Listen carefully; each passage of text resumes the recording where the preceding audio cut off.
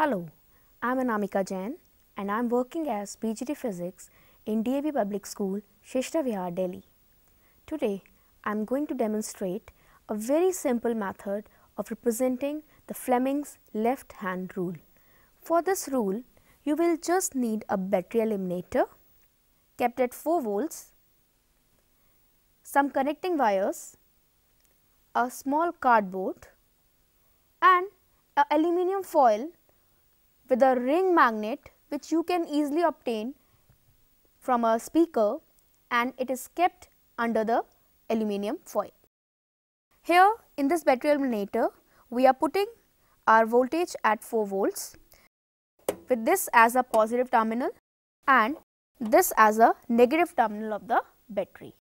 Now, you will find that the direction of the current is given in this way, and I am holding the north pole of the magnet on this side. So, accordingly, the direction of the magnetic field is upward and the current direction is in this direction. Now, that means according to the Fleming left hand rule, the force should be in the outward direction.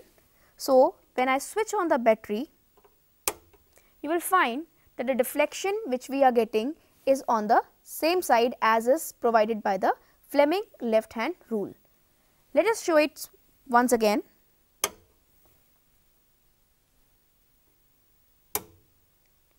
You will see that the deflection of the foil is on the outer side.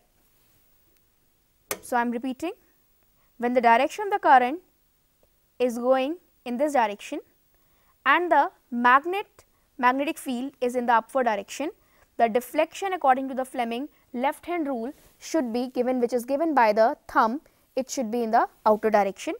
So, the foil is behaving accordingly. Now, let us reverse the direction of the magnet. I am reversing the direction of the magnet. Now, the deflection should be on the opposite side.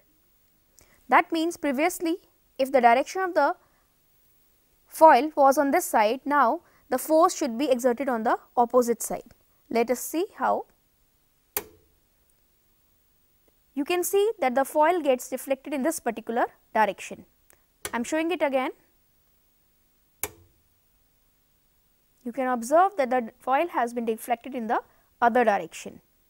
So, that means the Fleming left hand rule can be easily shown with this simple setup.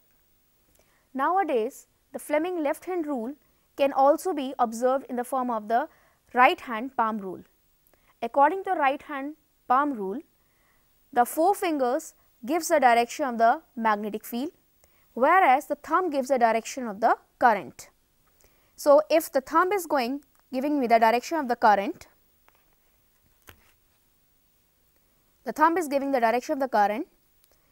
and the magnetic field is given by the 4 fingers of the right hand, then the direction of the push of the right hand is giving me the direction of the force. So, I am again showing it. Thumb is giving me the direction of the current, the 4 fingers are giving me the direction of the magnetic field, and now the push will be on this side. So, therefore, the aluminium foil should get deflected in the outer side. So, you can see that the push on the aluminium foil is on the outer side. So, we conclude that the Fleming left hand rule or the right hand palm rule can be demonstrated by this simple setup.